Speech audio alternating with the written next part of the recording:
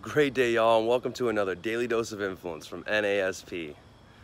Today I want to talk to you about a great podcast interview we just had with Jeff Bajorek about the five forgotten fundamentals of prospecting. One of the fundamentals was my favorite, and it was, what was it? Create some tension. Create some tension. So how often are you creating tension in your sales and prospecting process, right? We used to call it pushing the bruise, right? Exposing the problem or the wound, so to speak.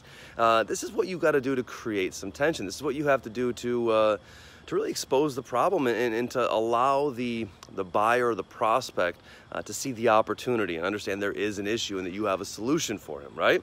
So what are you doing out there to create tension in your prospecting process? And if you're not doing anything to create any tension in your prospecting process,